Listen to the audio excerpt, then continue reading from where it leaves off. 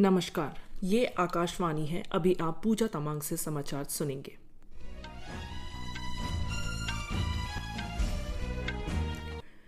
पहले मुख्य समाचार। राष्ट्रपति द्रौपदी मुर्मू ने कहा है कि भारत में पौधों की हजारों किस्मों को सुरक्षित और संरक्षित करके हम मानवता और विश्व को बचा सकते हैं। रक्षा मंत्री राजनाथ सिंह ने 10 राज्यों और केंद्र शासित प्रदेशों में उनके महत्वपूर्ण बुनियादी ढांचागत परियोजनाओं का उद्घाटन किया। गुजरात में पाकिस्तान से आए 108 लोगों को आज भारतीय नागरिकता प्रदान की गई। लीबिया में आई बाढ़ में 2000 लोगों के मरने और हजारों लोगों के लापता होने की आशंका। और अब समाचार विस्तार से। राष्ट्रपति द्रौपदी मुर्मू ने कहा है कि किसान हमारे अन्नदाता है, इसलिए उनके अधिकार की रक्षा और उनके भविष्य को सुरक्षित बनाने की हमारी जिम्मेदारी है। नई दिल्ली में आज किसानों के अधिकार पर पहली वैश्विक संगोष्ठी का उद्घाटन करते हुए उन्होंने कहा कि किसानों के अधिकारों की रक्षा करके हम विश्व के भविष्य की रक्षा करते हैं और इसे अधिक उज्जवल तथा समृद्ध बनाते हैं। देश की विविधता को लेकर राष्ट्रपति मुर्मू ने कहा कि भारत में पादपों की 45,000 से अधिक किस्में और विभिन्न तरह के मसाले हैं। इनका संरक्षण करके हम न केवल मानवता की रक्षा करेंगे बल्कि समूचे विश्व की भी रक्षा करेंगे। इस कार्यक्रम में विश्व के 59 देशों के विख्यात वैज्ञानिक, किसान और विशेषज्ञ इस कार्यक्रम में भागीदारी कर रहे हैं। वे खाद्य और कृषि, पादप, आनुवंशिक संसाधनों पर अंतर्राष्ट्रीय संधि के अनुच्छेद 9 में प्रतिष्ठापित किसानों के अधिकारियों में संबंधित मुख्य मुद्दों पर विचार विमर्श कर रहे हैं। भारत पौधों की किस्मों और किसानों के अधिकारों के संरक्षण अधिनियम 2001 के जरिए पादप विविधता पंजीकरण के संदर्भ में किसानों के अधिकार को इसमें शामिल करने वाला विश्व का पहला देश है। कृषि और किसान कल्याण मंत्री नरेंद्र सिंह तोमर ने भी उद्घाटन समारोह में भागीदारी की। रक्षा मंत्री राजनाथ सिंह ने आज जम्मू डिवीजन के सांबा जिले से सीमा सड़क संगठन BRO द्वारा विकसित 90 महत्वपूर्ण आधारभूत परियोजनाओं का उद्घाटन किया। इन परियोजनाओं के निर्माण में 29 अरब 41 करोड़ रुपए की लागत आई है। इनमें 11 नए सड़क मार्ग, 64 पुल, 1 सुरंग, 2 हवाई पट्टी और 2 हेलीपैड शामिल है। रक्षा मंत्री ने सांबा जिले में विश्ना कोलपुर फुलपुर मार्ग पर करीब 423 मीटर लंबे अत्याधुनिक देवक ब्रिज का उद्घाटन किया। ये पुल रक्षा सेनाओं के लिए सामरिक दृष्टि से महत्वपूर्ण है। श्री राजनाथ सिंह ने इस अवसर पर कहा कि हम देश की सुरक्षा और सीमावर्ती क्षेत्रों के विकास के प्रति वचनबद्ध है। इससे सैनिकों को भारी उपकरणों और यंत्रीकृत वाहनों की सीमावर्ती क्षेत्रों में आवाजाही में सुविधा होगी और क्षेत्र के सामाजिक आर्थिक विकास को बल मिलेगा। श्री राजनाथ सिंह ने 89 परियोजनाओं का उद्घाटन वर्चुअल रूप से किया। इन परियोजनाओं में से 11 जम्मू कश्मीर में, 26 लद्दाख, 36 अरुणाचल प्रदेश, 5 मिजोरम और 3 हिमाचल प्रदेश में स्थित है। इसके अलावा सिक्किम, उत्तराखंड और पश्चिम बंगाल में 2-2 तथा राजस्थान और अंडमान निकोबार में 1-1 परियोजना शामिल है। रक्षा मंत्री आज तीसरे पहर 3 दिवसीय नॉर्थ टेक सिंपोजियम 2023 में भी हिस्सा लेंगे, जिसका कल उपराज्यपाल मनोज सिन्हा ने उद्घाटन किया था। इसका आयोजन IIT जम्मू ने society of Indian defence manufacturers SIDM के साथ संयुक्त रूप से जगती कैंपस में किया है। इस अवसर पर एक बड़ी प्रदर्शनी भी लगाई गई है, जिसमें 200 अधिक उद्योग प्रतिभागियों ने अपने अत्याधुनिक उत्पाद प्रदर्शित किए हैं। 2 दिन की जम्मू कश्मीर की यात्रा के दौरान रक्षा मंत्री सीमावर्ती क्षेत्रों में जाकर सुरक्षा स्थिति की समीक्षा भी करेंगे। प्रधानमंत्री नरेंद्र मोदी ने देश के विकास में वाहन उद्योग की भूमिका को स्वीकार किया है। नई दिल्ली में आज आयोजित भारतीय ऑटोमोबाइल विनिर्माता सोसाइटी सियाम के वार्षिक सम्मेलन में श्री मोदी ने एक संदेश में पर्यावरण अनुकूल और संधारणीय पारिस्थितिकी तंत्र बनाने की आवश्यकता का उल्लेख किया। उन्होंने भारतीय ऑटोमोबाइल उद्योग से अमृतकाल के लक्ष्य को पूरा करने की दिशा में आगे बढ़ने का आग्रह किया। प्रधानमंत्री के संदेश को सियाम के अध्यक्ष विनोद अग्रवाल ने पढ़ा। अपने संदेश में श्री मोदी ने कहा कि ऑटोमोबाइल उद्योग मूल्य सृजन चक्र में एक लाभार्थी तथा मुख्य स्रोत दोनों है।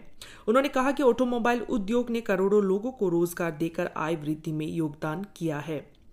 विशेष स्वच्छता अभियान के दूसरे चरण में जल शक्ति मंत्रालय ने 17 लाख से अधिक का राजस्व सृजित किया है, जबकि नीति आयोग ने लगभग 95% जन शिकायतों का निपटारा किया है। पिछले वर्ष नवंबर में शुरू हुआ यह विशेष अभियान विभिन्न मंत्रालयों द्वारा संचालित किया जा रहा है। जल संसाधन, नदी विकास और गंगा संरक्षण विभाग ने पुरानी फाइलें और रद्दी हटाकर 5,900 वर्ग फुट से अधिक जगह खाली कराई है। जल शक्ति मंत्रालय ने बताया कि विभिन्न विभागों ने साफ सफाई, रिकॉर्ड प्रबंधन व्यवस्था की समीक्षा, खाली स्थानों का सार्थक उपयोग और कचरा हटाने जैसी गतिविधियों पर विशेष जोर दिया है। मंत्रालय ने 32,000 से अधिक फाइलों का पुनरीक्षण किया और 248 स्वच्छता अभियान संचालित किए। नदियों और झीलों की भी सफाई की गई। नीति आयोग ने अपनी 75% फाइलों का पुनरीक्षण किया और 95% से अधिक जन शिकायतों का निपटान किया। केंद्रीय रसायन और उर्वरक मंत्री मनसुख मांडविया ने किसानों से कहा कि वे वैकल्पिक खेती पद्धति अपनाएं और धीरे धीरे रासायनिक उर्वरकों का इस्तेमाल कम करें। किसान समृद्धि केंद्रों के प्रतिनिधियों के साथ वर्चुअल रूप में बात करते हुए डॉक्टर मांडविया ने कहा कि किसान समृद्धि केंद्र किसानों से संबंधित सभी मुद्दों के लिए वन स्टॉप शॉप के रूप में काम कर रहे हैं। उन्होंने कहा कि ये केंद्र किसानों को विभिन्न सरकारी कार्यक्रमों के बारे में जानकारी देते हैं और उर्वरक, बीज, मृदा परीक्षण सुविधाओं के बारे में उन्हें सूचित करते हैं। उन्होंने कहा कि ये केंद्र किसानों के लाभ के लिए मौसम पूर्वानुमान भी उपलब्ध कराते हैं। डॉक्टर मांडविया ने बताया कि केंद्र सरकार पीएम प्रमाण कार्यक्रम पहले ही शुरू कर चुकी है ताकि राज्य को वैकल्पिक और रासायनिक उर्वरकों का संतुलित उपयोग करने के लिए प्रोत्साहित किया जा सके। दूरसंचार विभाग ने ग्रामीण क्षेत्रों में होम ब्रॉडबैंड फाइबर कनेक्शन के विस्तार में इंटरनेट सेवा प्रदाताओं को उनके प्रयासों के लिए मान्यता देने की योजना शुरू की है। संचार मंत्रालय ने कहा है कि इस योजना के अंतर्गत एक वर्ष में ग्रामीण क्षेत्रों में अधिकतम संख्या में कनेक्शन प्रदान करने वाले 9 इंटरनेट सेवा प्रदाताओं को मान्यता देने का फैसला किया गया है। इन सेवा प्रदाताओं में क, ख और ग श्रेणी में 3-3 प्रदाता शामिल है। इस मान्यता के अंतर्गत इंटरनेट सेवा प्रदाता को एक प्रमाण पत्र दिया जाएगा और उसका नाम दूरसंचार विभाग की वेबसाइट पर प्रदर्शित किया जाएगा। मंत्रालय ने कहा है कि यह पहल ग्रामीण क्षेत्रों में कनेक्टिविटी और डिजिटल पहुंच बढ़ाने की सरकार की प्रतिबद्धता को दर्शाती है। गुजरात में पाकिस्तान से आए 108 व्यक्तियों को आज भारतीय नागरिकता दी गई। गुजरात के गृह मंत्री हर्ष संघवी ने उन्हें नागरिकता प्रदान की। अहमदाबाद के जिला कलेक्टर, अहमदाबाद के विधायक, सिंध अल्पसंख्यक प्रवासी संघ के अध्यक्ष और सदस्य तथा लाभार्थियों के परिवार के सदस्य इस अवसर पर उपस्थित थे।